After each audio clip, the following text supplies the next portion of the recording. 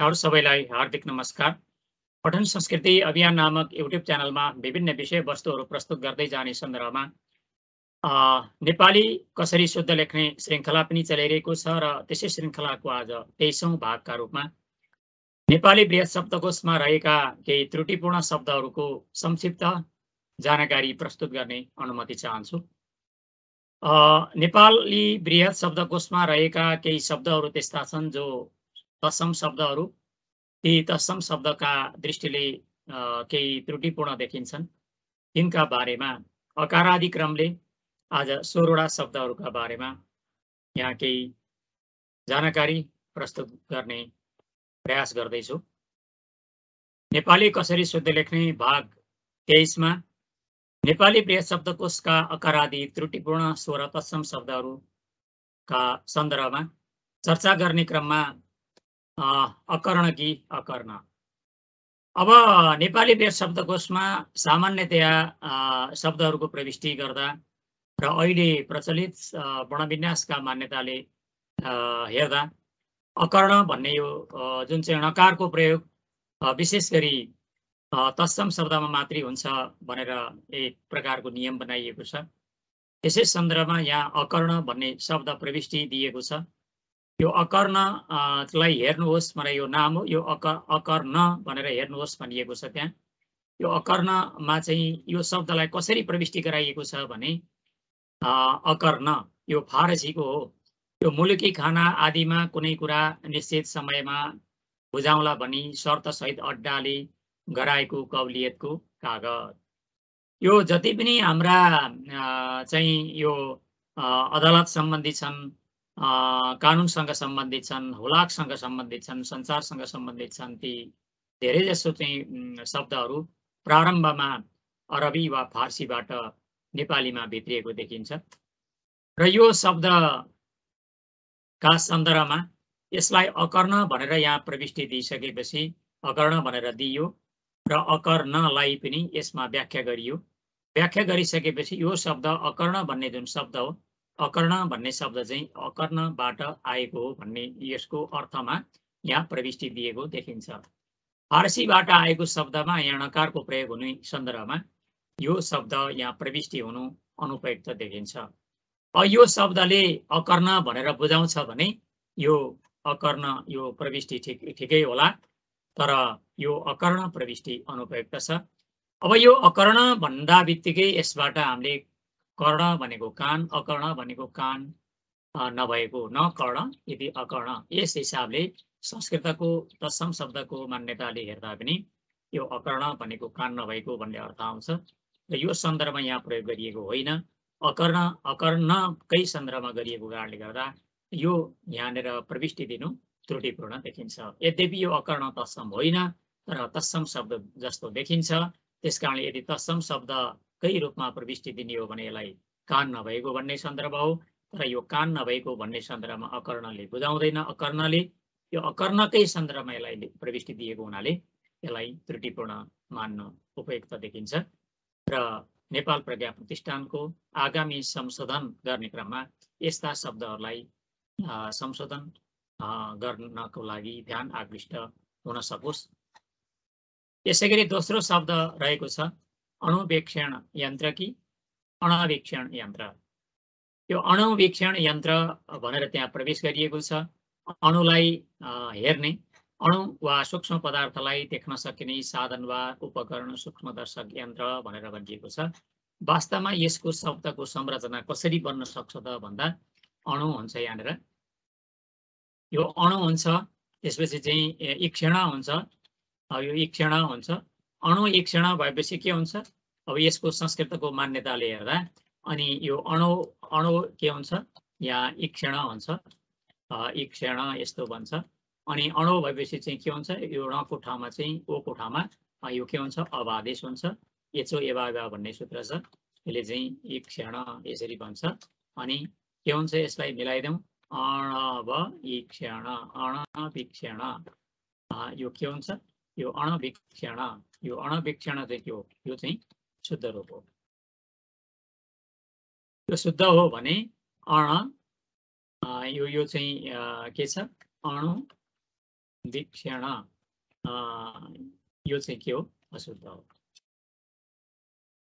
हामीले यसलाई यसरी हेर्नु उपयुक्त देखिन्छ अणु ईक्षण अणु ईक्षण अणु ईक्षण अणु वीक्षण अणुलाई चाहिँ अणु ईक्षण अणुलाई देख्ने भन्ने अर्थमा चाहिँ यहाँ के छ अणु र ईक्षणका सन्दर्भमा सन्धि भएको छ सन्धि हुँदा के भयो अणु ईक्षण छ अणुको चाहिँ के हुन्छ गुण भएर अणु हुन्छ अणु ईक्षण हुन्छ अणुको चाहिँ के छ एचो एवायव भन्ने सूत्र छ त्यो सूत्रले के गर्छ ओका ठाउँमा अवादेश गर्छ अण अब ईक्षण हुन्छ यी सबै वर्णलाई मिलाइदेऊ वर्ण सम्मेलन गर्दा अणवीक्षण शुद्ध हो अणु वीक्षण यो अशुद्ध हो त्यस कारणले गर्दा यो अणु वीक्षण अशुद्धलाई के गरिदिने हटाउनु पर्छ भन्ने बारेमा चाहिँ ध्यान आकृष्ट हुनु जरुरी छ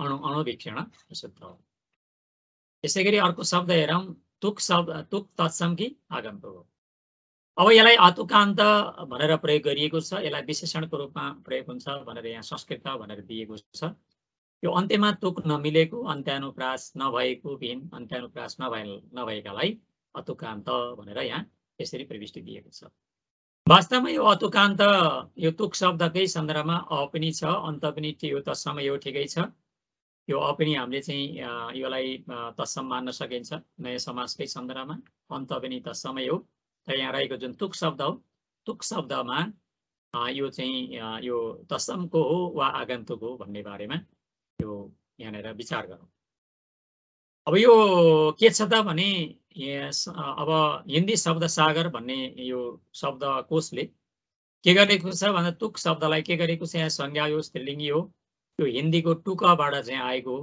भनेको छ किसी पद्य या गीत का कोई खण्ड या कड़ी पद्य के चरणों के अंतिम अक्षरों का मेल अर्थात यहाँ जुन टुकबन्दी भनिएको छ अक्षर मैत्री अन्त्यानुप्रास काफिया ध्वनि साम्य मेल जोड यसरी चाहिँ व्याख्या गरेको छ यस कारणले गर्दा यहाँ अन्तिम अन्त्यानुप्रास को अतुकान्त भनेर जुन गरेर तुकान्त भनेको चाहिँ अन्त्यानुप्रास युक्त र अतुकान्त भनेको चाहिँ अन्त्यानुप्रास नमिलेको भन्ने सन्दर्भमा गरिएको कारणले गर्दा यो हिन्दीको टुकबाट आएको कारणले गर्दा हिन्दीको टुकबाटै यसमा हिन्दीमै यसरी चाहिँ तुक शब्दको विकसित भएको कारणले गर्दा यसलाई तुक शब्दलाई चाहिँ तत्सम मान्न सकिँदैन त्यस कारणले गर्दा यो अतुकान्त भन्ने जुन शब्द हो यो अतुकान्त भन्ने शब्द संस्कृत नभएको कारणले गर्दा यसलाई तत्सम मान्न अनुपयुक्त देखिन्छ यसैगरी अथक शब्द तत्सम हो कि आगन्तुक हो हामीले अथक परिश्रम गर्यो फलानाले अथक मैले यति अथक परिश्रम गरेँ अथक योद्धा भनेर हामीले जुन छ नथाक्ने भन्ने सन्दर्भमा हामीले जुन प्रयोग गरिरहेका छौँ यसलाई पनि के गरेको छ नेपाली व्यास शब्दकोशले संस्कृत भनेर यसलाई प्रविष्टि दिएको छ वास्तवमा नथाकेको र नथाक्ने भन्ने अर्थ यसको अथकको उपयुक्त छ तर यसको संरचना यसको स्रोत चाहिँ हेर्दा यो वास्तविक रूपमा अथक भने के हो त यो यसलाई अथक भनेर हिन्दी शब्द सागरले विशेषणको रूपमा प्रयोग गरेको छ संस्कृतको जुन अ छ अको अर्थ जुन चाहिँ अगाडि रहेको जुन अ छ नयाँ समासको अ त्यो होइन भन्ने अर्थमा यो हो र हिन्दीको थक भन्ने छ यो अर्थमा अ र थकै दुईटा मिलेर अथक बनेको छ त्यसका बिना थके अर्थात् नथाक्ने अश्रान्त नथाक्ने जो नथके जो थाक्दैन यसरी यसलाई प्रयोग गरिएको कारणले गर्दा यो अथक भन्ने जुन शब्द हो यो तत्सम शब्द संस्कृत नभएर यो अथक शब्दलाई चाहिँ यो आगन्तुक मान्नु उपयुक्त देखिन्छ यसैगरी अदलीय उपयुक्त कि अनुपयुक्त यो अब संस्कृतको व्याकरणको मान्यताले अब अहिले यद्यपि धेरै जसो शब्दहरू नेपालीमा इकार य भनेर दीर्घ य बनाएर चाहिँ प्रयोग गरिएको छ त्यसलाई संस्कृत मानिएको छ तर संस्कृतको चाहिँ स्रोत देखाउँदा यसका सन्दर्भमा यो शब्द चाहिँ वृद्धाक्ष लगायतका सूत्रहरू छन् ती वृद्ध संज्ञक अगाडि चाहिँ के छ वृद्ध संज्ञक हुनु पर्यो रस्वले नभएर दीर्घ आदि युक्त भएको जुन चाहिँ अघिल्लो वर्णदेखि अघिल्लो जुन चाहिँ शब्द छ दीर्घले युक्त भएको यस्ता वर्ण वा अक्षरदेखि पछाडि रहेको जुन चाहिँ त्यस्ता दीर्घले युक्त भएको जुन चाहिँ शब्द छ त्यसदेखि चाहिँ के हुनु पर्यो त्यहाँ चाहिँ छ प्रत्यय हुन्छ छ का ठाउँमा य हुन्छ भन्ने जुन मान्यता हो संस्कृतका दृष्टिले त्यो चाहिँ के छ अदलीय, यो दलीय संस्कृतमा बन्दैन। अब दलीय नबनेको कारणले गर्दा अदलीय यो चाहिँ संस्कृत व्याकरणका दृष्टिले र यो संस्कृतको तत्समका दृष्टिले तत्सम शब्द जुन संस्कृत भनेर राखियो संस्कृतमा यो बन्दैन र यो तत्समको आवाज तत्सम जस्तै भनेर हामीले यसलाई चाहिँ लिन सकिन्छ र यो तत्समै भनेर संस्कृत भनेर यसलाई स्रोत दिनु उपयुक्त देखिँदैन।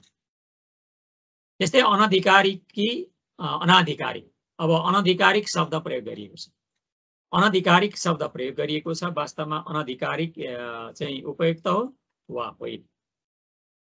अब हक एवं अधिकारले नभेट्ने कुनै प्रकारको हक दाबी गर्ने अधिकार नभएको बेहकको भन्ने अर्थमा अनाधिकारिक प्रयोग गरिएको छ। वास्तविक रूपमा यसलाई चाहिँ प्रयोग गर्दा अनधिकारिक नभनेर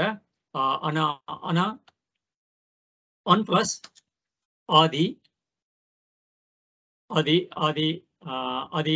अधिकृत भनेर यसरी चाहिँ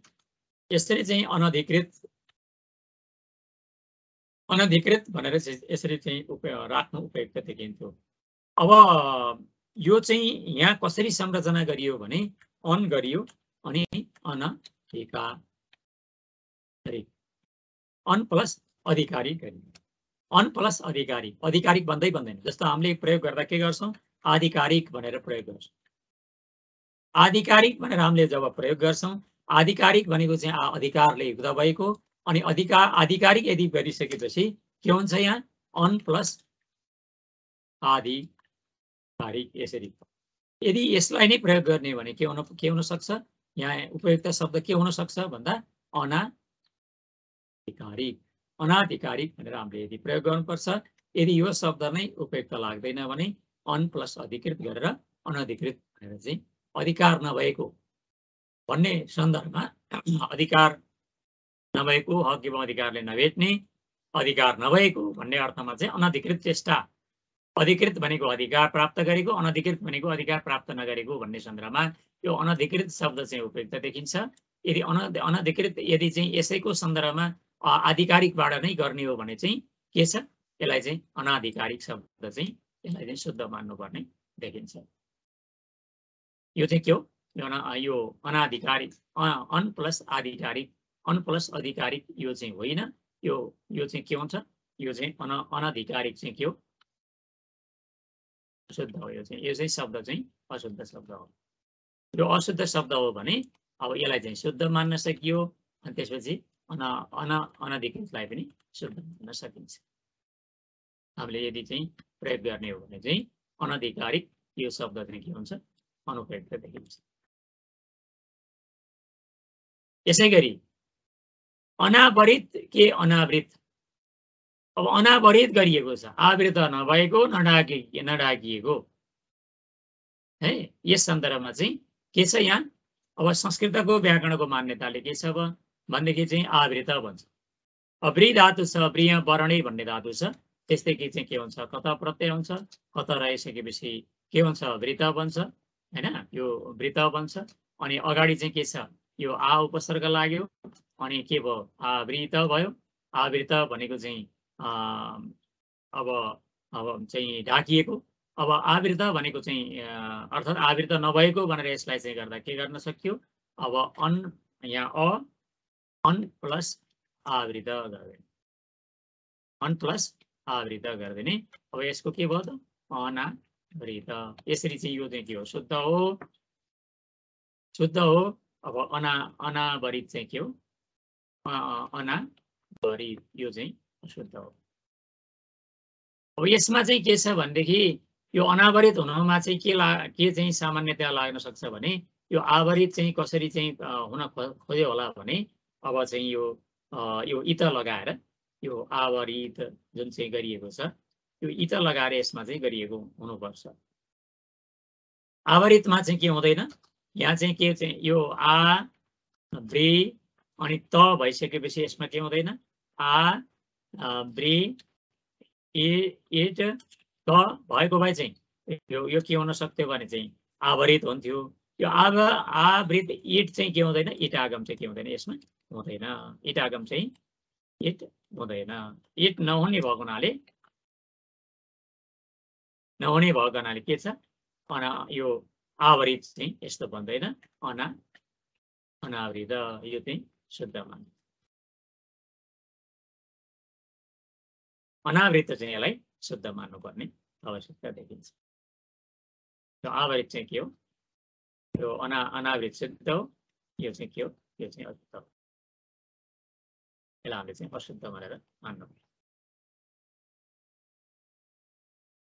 अब त्यस्तै अनाहक तत्सम कि आगन्तुक हो अनाहक भनेर हामीले भनिएको छ हामीले अनाहकलाई चाहिँ संस्कृत क्रिया विशेषण हो भनेर चाहिँ नेपाली वेद शब्दकोशले देखाएको छ बिना काममा नाहकमा विनश्यति बेफाकमा व्यर्थै भनेर गरेको छ अनाहक अब नाहक चाहिँ यो चाहिँ यो चाहिँ उपसर्ग लाग्यो भन्ने लाग्यो भने नाहक चाहिँ के हो त अदस ठिकै छ यो चाहिँ त संस्कृतमा बन्छ तर नाहक चाहिँ यो के हो त अब हामीले हेरौँ यसको विचार गरौँ यो हिन्दी शब्द सागरमा हेरौँ नाहक चाहिँ के हो क्रिया विशेषण यसलाई पनि क्रिया विशेषणकै रूपमा यहाँ प्रविष्टि दिएको छ यो दुवै चाहिँ यो चाहिँ अर्थमा यो चाहिँ अब फारसीमा के छ भने ना भने चाहिँ उपसर्ग छ अनि अरबीमा के छ हक शब्द छ अरबी र फारसी र अरबी दुईटा शब्दको संयोजनबाट के भएको रहेछ नाहक शब्द भएको रहेछ यो शब्दको संरचना अनि यसले अर्थ के बुझाउँदो रहेछ वृथा व्यर्थ व्यर्थ बेफाइदा बेमतलब भनेर यसले बुझाउँदो रहेछ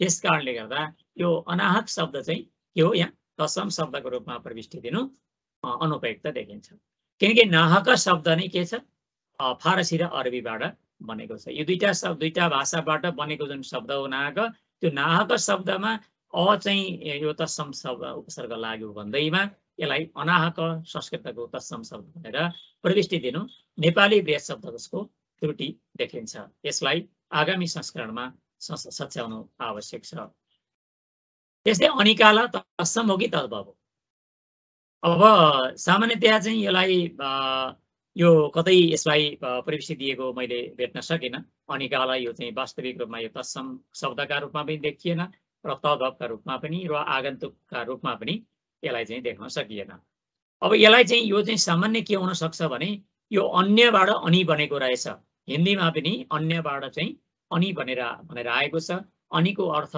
र हैन यो म काम गर्छु अनि पढ्छु भनौँ भने अनि भनेको र जुन चाहिँ यो संवेदको रूपमा आउने हो त्यो चाहिँ अन्य भन्ने सन्दर्भबाट चाहिँ अनि भनेर चाहिँ व्याख्या भएको देखिन्छ त्यस कारणले गर्दा यसलाई अन्य काल भनेर चाहिँ अन्य काल भनेको चाहिँ अब सामान्य चाहिँ जुन चाहिँ वर्षा आदि हुने यो अन्न उब्जनी हुने यी सबैको हुने कुरालाई सामान्य भयो त्यसदेखि अतिरिक्त अन्य काल भन्ने सन्दर्भमा यसलाई चाहिँ यसलाई चाहिँ त्यो अनिकाल यसरी चाहिँ भएको हुनुपर्छ र अन्य काल वा अन्न काल अन्य कालबाट चाहिँ यो अन्य कालबाट चाहिँ अन्य काल भयो अन्यमा चाहिँ के भयो यो अन रह्यो अनि यका ठाउँमा के भयो इ भयो इको यानिसीले के गर्छ इका ठाउँमा चाहिँ य गर्छ र सम्प्रसारण भयो भनेर हामीले यसलाई बुझ्न सक्छौँ यदि य वर लका ठाउँमा इ उले हुनुलाई चाहिँ फेरि सम्प्रसारण भनिन्छ त्यस कारणले अन्य अब यो अन इ अनि काल भयो यसलाई गर्दा के भयो अनिकाल यो चाहिँ तद्भव यो तद्भव हुनुपर्छ यो मेरा विचारमा है यो अन्यत्र कतै स्रोत पाइएको छैन अनुसन्धानको मार्ग अगाडि बढिरहने सन्दर्भमा यो अन्य अनिकाल तत्सम शब्दको रूपमा कतै भेट्न नसकेका कारणले र आगन्तुक शब्दकोशहरूमा पनि यसको भेट्न नसकेका कारण र यद्यपि आगन्तुकको शब्दकोशमा अनि भन्ने शब्दलाई अन्यबाट विकसित भएको भनेर जुन देखाइएको छ त्यस सन्दर्भमा हेर्दा यो सामान्यतया तद्भव शब्द हुनुपर्छ भन्ने यो मेरो सामान्य प्रारम्भिक बुझाइ हो यसलाई अनुसन्धानकै मार्गमा राखौँ र अनिकाल सामान्यतया तत्सम शब्द हो भन्नेमा शङ्का उत्पन्न भएको छ र शङ्कालाई प्रारम्भिक रूपमा निराकरण गर्ने सन्दर्भमा यसलाई तद्भव शब्दको रूपमा प्रविष्टि दिन सक्ने सम्भावना देखिन्छ अब त्यस्तै हामीले अनुबन्धित कि अनुबद्ध अब यो अनुबन्धित भनेर जुन चाहिँ हामीले प्रयोग गर्छौँ सम्बन्धित भनेर जुन प्रयोग गर्छौँ वास्तविक रूपमा सम्बन्धित अनुबन्धित यी शब्दहरू संस्कृत व्याकरणका दृष्टिले बन्दैन र अब यो कसरी चाहिँ बनाउने त भन्ने सन्दर्भमा हामीले चाहिँ यसलाई अब के छ बन्द बन्द कसरी बन्छ त भन्दा यो चाहिँ यो बन्धमा चाहिँ कत प्रत्यय चाहिँ अब सामान्यतया चाहिँ यो बन्द अनुबन्ध गरिएको अनुबन्धित बन्धित हुँदा बित्तिकै यदि चाहिँ गर्ने हो भने चाहिँ यो चाहिँ के हुन्छ कि कत सन्दर्भ हो भने चाहिँ के हुन्छ यहाँनिर चाहिँ यो बन्द बन्द बन्द अनि के छ यहाँनिर चाहिँ यो कत हुन्छ बन्द कत हुन्छ बन्द बन्द धातु छ बन्द धातुदेखि चाहिँ कत प्रत्यय हुन्छ बन्द धातुदेखि कत प्रत्यय भएपछि अब के हुन्छ यो चाहिँ अब यो बद्ध हुन्छ यो चाहिँ के हुन्छ यो नको लोप हुन्छ हैन यो बद्ध नको लोप भएर बद्ध त हुन्छ बद्ध त भइसकेपछि के हुन्छ यहाँ यसको चाहिँ द हुन्छ अनि यो तको जस्तो दोधाले ध हुन्छ अनि के हुन्छ यहाँनिर बद्ध यसरी भन्छ यति भएपछि अगाडि उपसर्ग जुनसुकै लगाइदिउँ जस्तो हाम्रो चाहिँ अनु लगाइदियो अनु लगाउँदा बित्तिकै भयो अनुबद्ध भयो अब सम उपसर्ग लाग्यो भने सम उपसर्ग लाग्दा के हुन्छ सम प्लस बद्ध अर्थात् सम्बद्ध सम्बद्ध निकाय सम्बन्धित निकाय नभएर सम्बद्ध यो चाहिँ शुद्ध हो अनुबद्ध यो के हो शुद्ध सम्बद्ध तर अनुबन्धित अनुबन्धित र अब सम्बन्धित यसले चाहिँ अशुद्ध हुन् भनेर हामीले हेर्न सक्छौँ यो चाहिँ के छ इटागम नहुने धातु छ इटागम हुँदैन इटागम नहुने यही बिचमा नरहने भएको सन्दर्भमा यसलाई के मान्न सकियो यसलाई चाहिँ यो चाहिँ अशुद्ध हो भनेर हामीले हेर्न सक्छौँ सम्बद्ध यो चाहिँ शुद्ध हो अनि अनुबद्ध शुद्ध हो अनि अनुबन्धित र सम्बन्धित चाहिँ के हो शुद्ध हो अब हामीले अनुष्ठानिक कि अनुष्ठानिक यहाँ चाहिँ त्यहाँ प्रयोग गरिएको छ अनुष्ठानिक भनेर शब्द प्रयोग गरिएको छ सामान्यतया के छ यो अनुष्ठान सम्बन्धी अनुष्ठान गरेको यो शब्दको अर्थमा सन्दर्भमा केही चाहिँ अब आपत्ति भएन र यो अनुष्ठान शब्द छ यहाँनिर अनुष्ठान शब्द छ अनुष्ठानबाट चाहिँ इक लाग्यो अब अनुष्ठान भनेको सामान्यतया चाहिँ अनुष्ठानबाट इक लाग्दा अनुष्ठान प्लस इक लाग्दा के हुन्छ यहाँनिर इक लाग्दा इक भनेको सामान्यतया ठक प्रत्ययको चाहिँ सन्दर्भ हो यो यहाँ चाहिँ ठक प्रत्ययकै सन्दर्भमा चाहिँ इक आएको हो त्यस कारणले गर्दा यो क चाहिँ जहाँ अनुबन्ध लोप हुन्छ त्यहाँ हुँदा बित्तिकै के हुन्छ अगाडि रहेको अ चाहिँ के हुन्छ आमा परिणत हुन्छ इ छ भने अब ऐमा हुन्छ उ छ भने औमा हुन्छ अब अनुष्ठानिक चाहिँ शुद्ध हो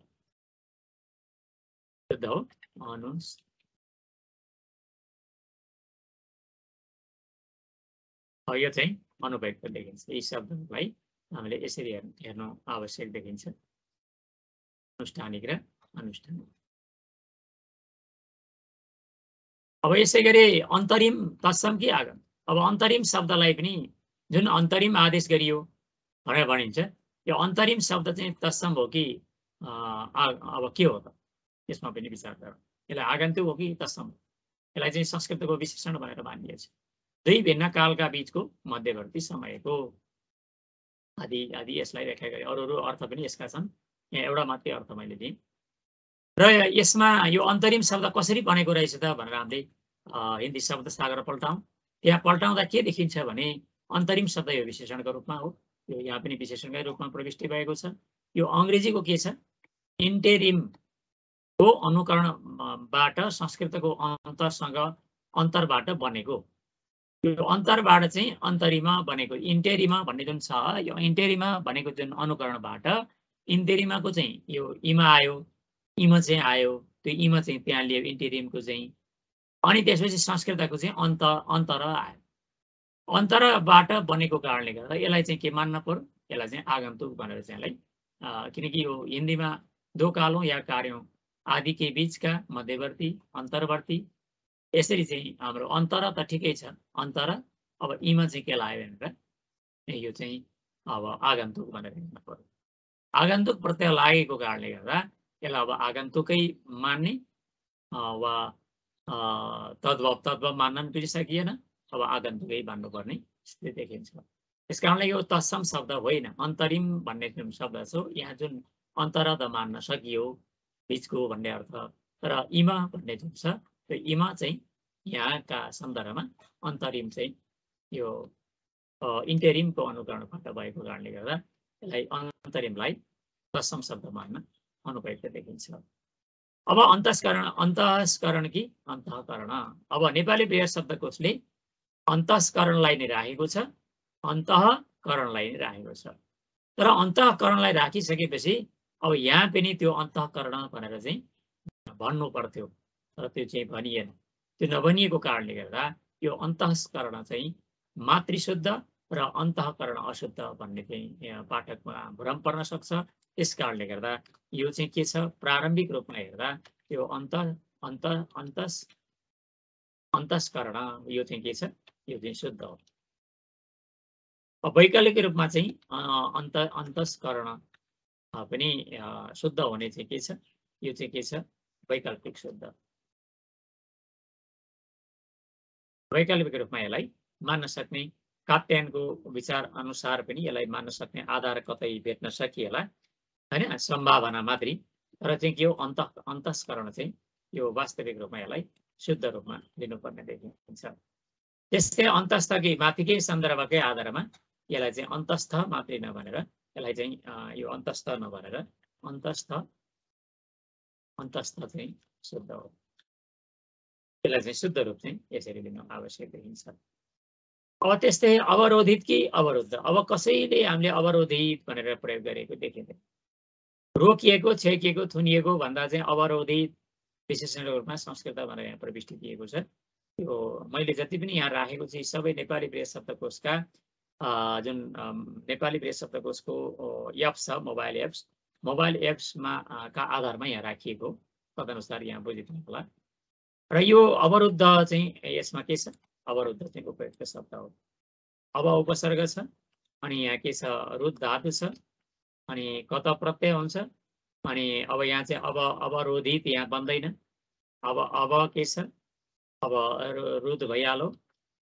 अब अवरुद्ध रुद्ध हुन्छ, रुद्ध अनि अवरुद्ध त हुन्छ, अब रुद्ध अनि यहाँ चाहिँ त जस्तो ध हुन्छ। अब यसलाई चाहिँ मिलाइदिउँ, यो चाहिँ शुद्ध हो। अवरोधित चाहिँ शुद्ध हो। यो अवरोधित भनेर हामीले कहीँ पनि प्रयोग गरिएको देखिँदैन। यो कहीँ पनि प्रयोग नगरिएको र यो चाहिँ संरचनाका दृष्टिले पनि अनुपयुक्त देखिएका कारणले गर्दा अवरोधित शब्द तत्सम होइन। यसका ठाउँमा के गर्नुपर्छ, अवरुद्ध शब्दको के गर्नुपर्छ, यसमा प्रविष्टि दिनु उपयुक्त देखिन्छ। त्यस्तै अब सम्पर्कित कि सम्पर्कयुक्त। अब हामीले चाहिँ यो सम्पर्कित भनेर अब सम्पर्क शब्दबाट इत लगाइएको छ। अब इत लगाउने प्रिज धातुदेखि चाहिँ सम्पर्क बन्छ। सम्पर्कबाट चाहिँ इत लगाएर सम्पर्कित गराउने प्रयत्न गरिएको छ र सामान्यतया सम्पर्कमा चाहिँ इत आदि लगाउने तदस्य संघातम तारकादिव्य इतज आदि गरिएका तारकादि गणमा पढिएका शब्दहरूको सन्दर्भमा मात्रै इतज प्रत्यय लगाएर इत भन्छ। जस्तो पण्डित आदि गरिएका शब्दहरू छन्, त्यस्तै तरिकाले यो चाहिँ बनाउन खोजिएको होला। वास्तविक रूपमा सम्पर्कित नभनेर के भन्छ, सम्पर्क। यसलाई सम्पर्कले युक्त भनेर चाहिँ यसलाई प्रयोग गर्नु उपयुक्त देखिन्छ।